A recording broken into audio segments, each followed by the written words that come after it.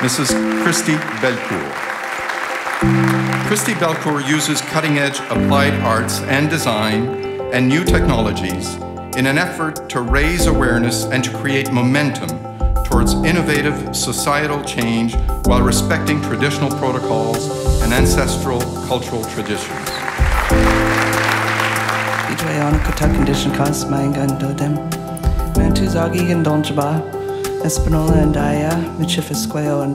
For me, winning an award is not as important as what comes next. There are 50 Indigenous languages out of the 53 that are going to go extinct. So there isn't really a lot of time to be thinking about what somebody's done in the past, if they've accomplished anything, when there's so much more work to be done. So I look forward to the future of what can be achieved.